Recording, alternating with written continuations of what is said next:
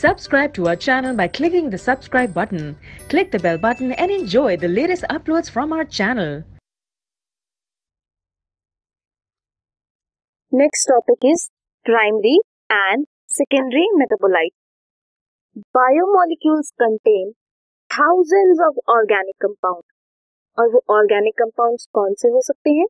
They might be amino acids, sugars, lipids, ऐसे different proteins भी हो सकते हैं.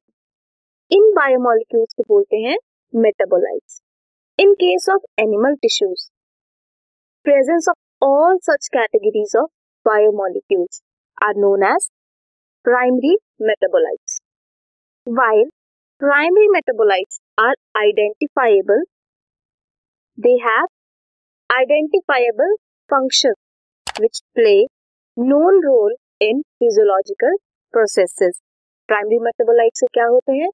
Identifiable means proper उनके पास कुछ functioning होती है and जो क्या करते हैं? Normal physiological role play करते हैं. Analysis of plants, fungi and microbial cells, they give thousands of compounds other than primary metabolites.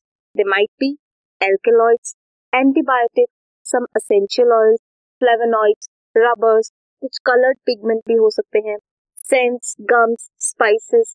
ये क्या होते हैं? ये secondary metabolites होते हैं.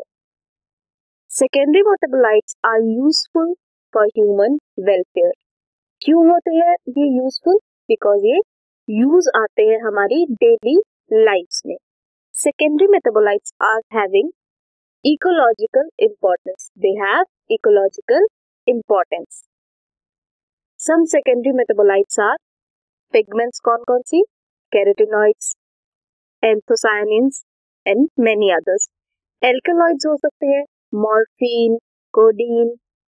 Terpenoids हो सकते हैं monoterpene, diterpenes. Essential oils हो सकते हैं lemongrass oil and many other oils.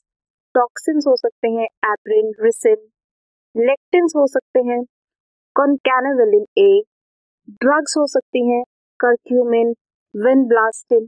कुछ polymeric substances हो सकते हैं rubbers, gums, cellulose. ये क्या थे? Primary and secondary metabolites. अब हम आगे इनके बारे में स्टडी करेंगे.